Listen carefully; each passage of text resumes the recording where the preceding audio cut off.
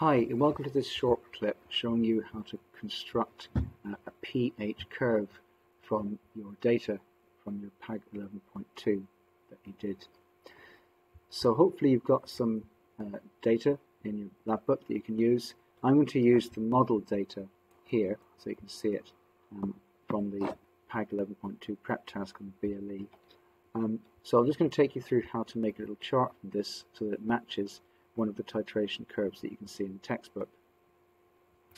So if we go to two columns, doesn't matter where you particularly enter the data. I'm going to enter the volume data first.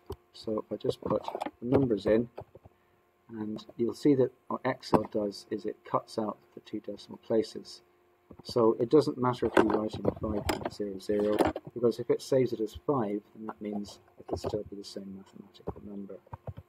So I'm going to put 15 in, then 20. So you can see I'm just following it down. 25, then 30, then 35, 40. Now, after 45, sorry, 40, but 45, and then 50. So quick check, my values follow what's in the table, 5, 10, 15, 20, 30, 35, 44, 50, that's fine. Okay, so now I can put in the pH value, so 12.32. This time it accepts it because it's not trying to do it to the lowest number of decimal places, so 12.32 has to stay as such, 12.39, and you'll see what I'm following, 12.28, and so on and so forth. So give me 2 seconds to put them in, and then we'll make a chart from them.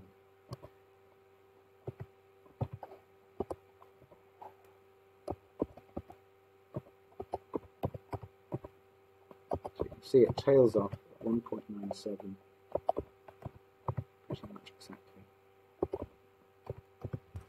Right, so you click on the top left, and you just drag it across and pull it down. Go to the toolbar at the top, into Insert, choose Charts, and I'd say go on to Scatter Graph. So there's different types of charts, as you can see.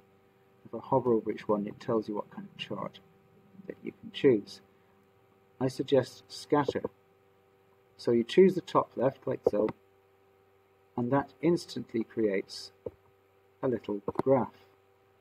Now, if we take this whole thing, so you can see that I've right-clicked on it, so it's got the little, the outline with the little dots on it.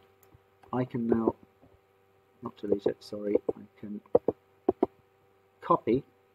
And if I go into a Word document, I can paste it here. So I've brought a little graphic online and put it into the Word document so that we can have a think about which of these four versions it mentions or it looks like. So these are all adding base to acid. This was adding acid to base. So if I hover over this and click on it, left click, you can see a little plus sign comes up. So I can now put axis titles. So the axis title, if I click on that, I can call that volume of acid added in centimeters cubed.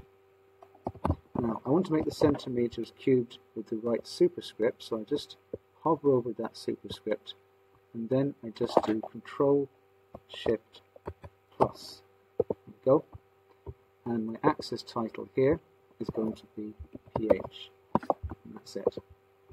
Now, my title is going to be volume of acid added centimeters cubed versus pH. And again, I hover over this, and I could actually, if I wanted to, just go here and change it like that. Now, what I can do is print this out and send it to my teacher, or I could send it to myself at college and print it out at college and put it into my lab book. So this would then get you the skill for using software to produce graphs. Okay, so coming back to where we're at, 5 seconds left. Thanks for listening. Until next time, see you soon.